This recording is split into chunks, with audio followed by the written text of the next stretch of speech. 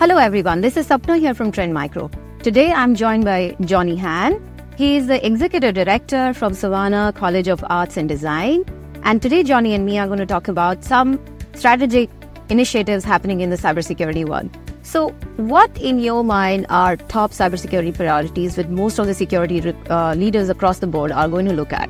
For us at SCAD, what we're really focused on is really evaluating the risk. We've done an amazing job this year of our risk assessment for the entire university. Also kind of looking over the next 2 to 3 years. So we've built out the catalog of services that we're doing based off of our risk profile.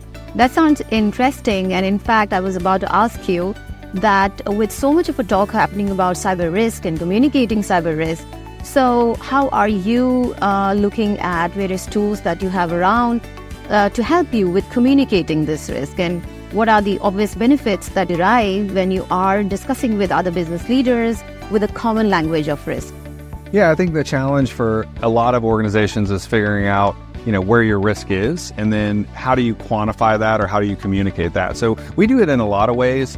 We look at kind of current threat trends that we see, our overall risk exposure in different business areas of the university, and then we try to turn that into a very operationalized dashboard and then reporting tools that we're providing up through our executive leadership team, but also through our board of trustees and our audit committees. And it's surreal how the risk is now being used as an important driver for making business decisions. Thanks, Johnny, for your time today with us.